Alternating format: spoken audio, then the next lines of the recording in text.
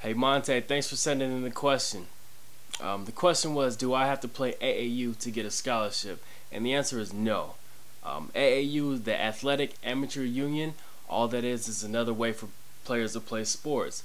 Say if a kid was homeschooled all his life and didn't go to high school or any formal school, then he could play AAU. Is it common that players get to college just by playing AAU? Not too common, but it can happen.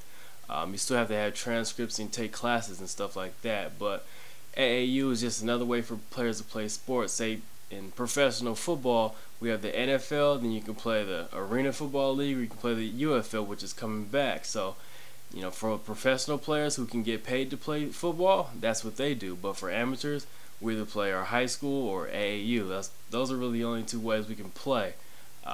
So the answer is no, you don't have to play AAU to get a scholarship.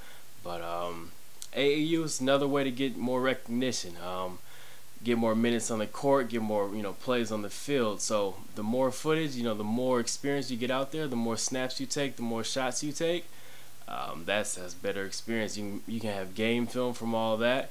AAU, I know a lot of guys, they play with traveling teams and teams that travel all across the country, and that's a good way to get exposure. You're playing different kids from different cities and states.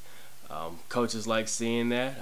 So yeah, AAU is a good way to get a real good exposure, but don't be restricted and don't feel that you have to play AAU to get a scholarship. So yeah, thanks for sending in the question. Feel free to send in more questions and share this with your friends. Thank you.